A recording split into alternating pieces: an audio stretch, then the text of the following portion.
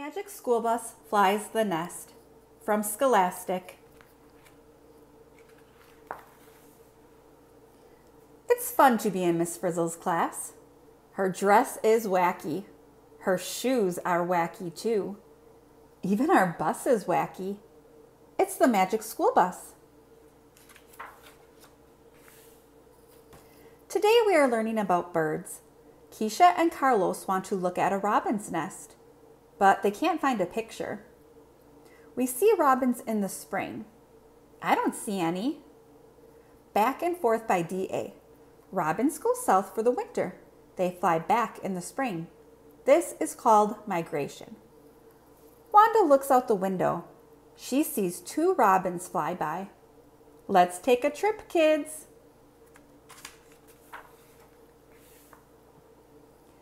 We get on the magic school bus and off we go. Follow those birds. The 2 robins fly to the town park. We go there too. Look, a nest. What is a robin's nest made of? By Tim. The nest is made of grass, strings, twigs, and mud. It takes a lot of mud. Then the robins put more grass inside the nest to make it soft. Carlos wants to see into the nest. He climbs the tree. Oops! Oh no! Carlos is falling on the nest. The nest will break. Carlos will break. Suddenly, Carlos is getting smaller. He lands softly in the nest. Carlos, my book says do not disturb bird nests. Too late. The bus changes. It takes us up. Now we can see eggs in the nest. We're in a nest too. It's the magic school nest. The mother bird sits on her eggs and keeps them warm. She sits on Carlos too. I am not an egg. We want to save Carlos, but we have to wait for the bird to finish nesting. We will have to wait for weeks. Time goes extra fast on Miss Frizzle's field trips. Nesting Time by Keisha. In the nest, the eggs hatch and the babies grow up. This takes about 4 weeks. Inside the eggs, the babies get bigger. 2 weeks later, they break out of the eggs. Peck, peck, peck. The babies are pink and bare, and they are hungry. The father and mother bring food. Cheep, cheep, cheep. What do robins eat? By Ralphie. They eat worms, bugs, and fruit, but worms are their favorite.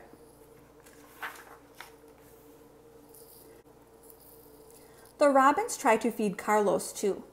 Carlos does not like worms. Cheep, cheep, cheep. Yuck. We drop Carlos's lunch. He catches it. Cheep, cheep, cheep. Yum.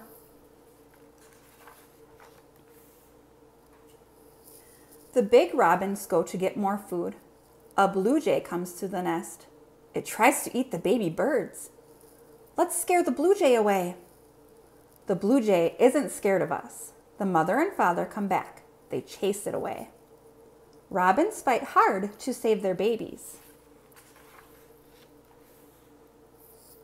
The little birds grow soft feathers. These are called down. Then they grow bigger feathers on their bodies. Long feathers grow on their wings. At last, it's time to fly. One by one, the young robins take off.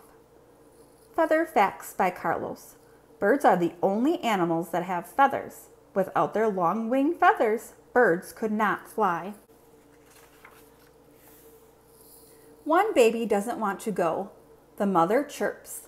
The baby bird flies up, up, up. How do birds learn to fly? They wing it. Now it's Carlos's turn. The robins chirp at him. I wish I could fly. Carlos does too. Carlos goes over the side of the nest. Then he goes down, down, down. Help! Miss Frizzle flies right under him. He lands in the magic school nest. Hi, Carlos. Thanks, everyone.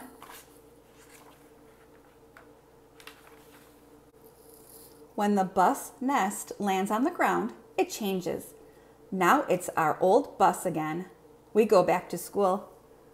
The birds are going back to the nest, and we're going back to school. Thank goodness. It was a great trip. Now we wonder where we'll go next. Look at Miss Frizzle's dress. It's a little spacey. Poor Carlos. I know I wouldn't want to be stuck in a nest and have to eat worms. What would you do if you were stuck in a robin's nest? Thanks for listening to Magic School Bus Flies the Nest.